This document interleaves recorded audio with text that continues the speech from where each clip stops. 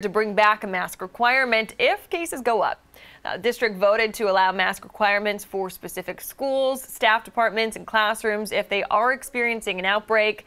The superintendent says it's about keeping students in class. This would allow us to keep them in school. We would be masking them up in classrooms, in certain classrooms, but this would allow students to stay in school if we have those 3+ positives. The vote does not mean there will be a mask requirement right now, but again, if cases go back up, schools in District 7 could put one in place.